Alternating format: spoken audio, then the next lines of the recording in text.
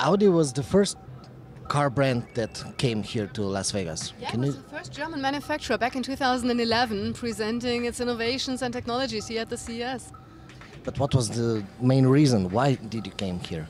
I think the CES offers us a fantastic mixture. I mean, it's not a normal car show or anything. It is more a gathering of a lot of visionary people, forward thinkers. And I think that's something that really fits well with the Audi brand and with the way we tick and the way we want to develop our stuff. So we really love to have that exchange with all these people here and yeah, use the showcase of showing all of our Audi innovations. So here is all about innovations, not the real cars. Yeah, I mean, this is not a car show, so I don't think, I mean, this is not the way where you normally come up like traditional auto shows and present the next generation of a new car. This is more different use cases, how you can apply certain technologies in cars, in the automotive field, and it's more explorative, more innovative way of presenting your technologies. But for this year, you presented Amy. Can you share us? Amy, it's one of our concept cars, so it's not a serial car, of course. We use the vehicle here as the showcase to show various opportunities and various technologies that we will apply within Audi in the coming years. So it's a visionary showcase. And Amy is a fantastic opportunity to especially show some of the display stuff, some of the interaction between the car and the consumer driving the car, and a lot of things that we can do with artificial intelligence in the future. That's why the AI stands for artificial intelligence, and me because it's obviously the focus on the driver and on the person using the car. So a perfect vehicle to show the interaction and what is possible in future with the connectivity. Can you be more specific? What is important? Yeah, for example, we have a lot of sensors in our cars already anyway. And we can use those sensors to check a little bit more on, for example, your health situation, on your vitality situation. So I know you're working hard here on the CES and you're in action all day. So for example, with the camera, the eye tracking could realize whether you're very tired today and what sort of mood you are in. And then we could fix, for example, the lighting. You can use a special light that is more invigorating for you. Or we could offer you on the navigation where the next stop is, where you can rest. Or we can offer a well-being program. You can see that in our display here in the front of the car. And you can have a massage on or certain things there. So the car gets into, with artificial intelligence, into a self-learning mode, if you like. And the car gets to know you much better. So in a way, the car becomes your personal companion, your buddy. And it knows you well, it knows what you like, what you don't like, your preferences. It can track on your actual mood and then offer you certain things from music over to well-being, over to relaxing moments, whatever you like. And I think that's really charming to see how the relationship between the car and the individual is really growing and becoming something very personal.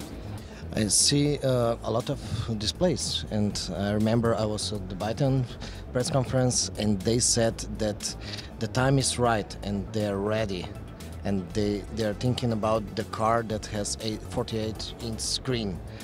Do you think this is really the car for today? Well, if you look at Amy now, here we have a display band that is going across the whole front here, and I think that shows what is technically possible. But you know, at Audi we say Vorsprung durch Technik, or we say progress.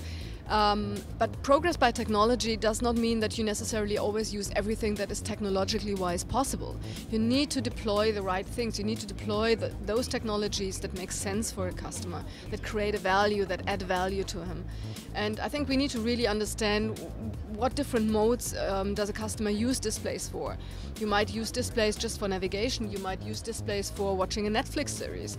And that's a different use case. And so I don't think there's this one solution like every car should have now huge screens, but I think you need to understand exactly what the right use case is and what works best.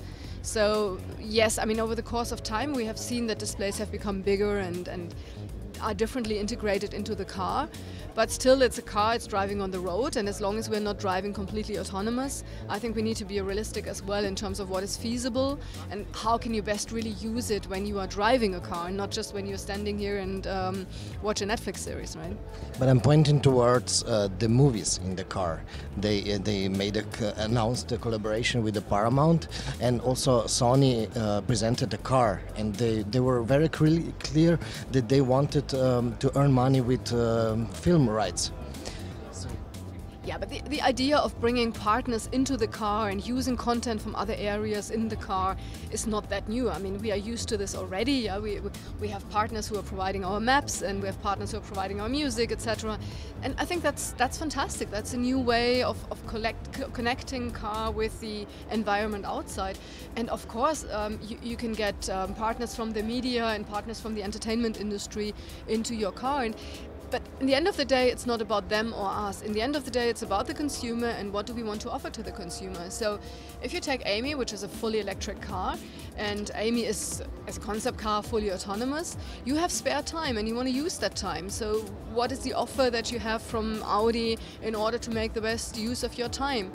And then, of course, it might be very interesting for you if you want to relax a little bit. Yeah, you chill and you listen to certain music, or you watch a film, or yeah. So it's depending on your personal use cases. But nobody's doing cars anymore in the way that it's a closed ecosystem. It's an open ecosystem. It's a platform, and on that platform, you can have various partners participate. But we are stepping now into the new era of car mobility.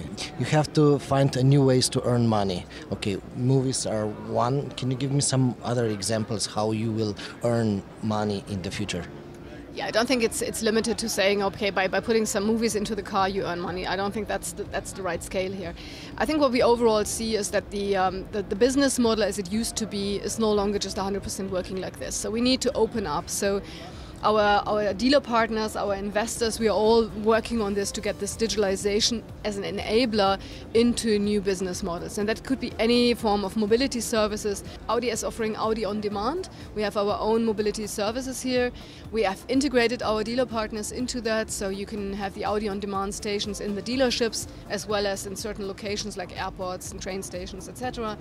And our customers can choose, and it's not black and white. It's not you drive a car and own a car or you don't. It is adding choice to the customer. So the customer decides. There are opportunities where he or she might say, today I want to use my own car and I have a longer ride and I want to enjoy the ride. And there might be opportunities where he or she says, I would like to rent a car just like for an hourly base, or I just want to share my car with somebody. So it's adding new forms of mobility to the existing forms of mobility. And that's, I think, a very exciting time to be in. And there are, of course, things you have to try and try again.